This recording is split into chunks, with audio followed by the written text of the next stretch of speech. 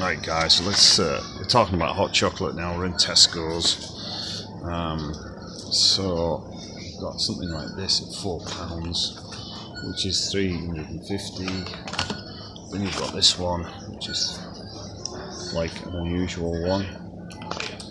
Then you've got cocoa green and blacks, you've got Cadburys, you've got cocoa powder. Then I've got one of these today because they're reduced by £1.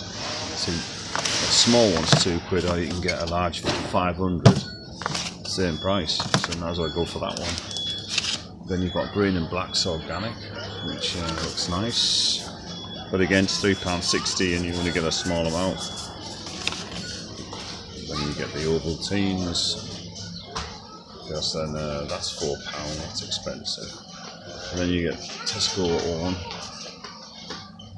Aero, Galaxy Light, Highlights, then you've got the Oreo, and then you've got the instant Cadburys. Now let's see how much you get in there.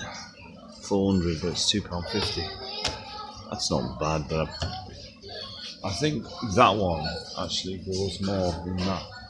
Then you go down to Horlicks, Ovaltine, and then we're down on this end, which is Coffee Mates and stuff. Yeah, I'll take a look at this Cadbury anyway, see what's in it.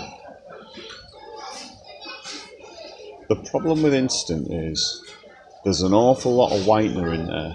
That's what fills this up, whereas that's just pure hot chocolate. If you look at the what's in there, the camera focus. Yeah, it'll focus. If you check what's in there, pause it, you've got a lot of, and then you get that, which, let's get this up on the back. Wait a minute. It's literally just ingredients. So let's do a direct comparison. Sugar, cocoa, right, and then that one.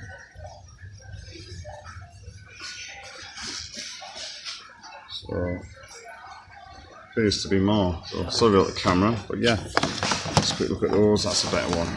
Yeah, let's quick look at those.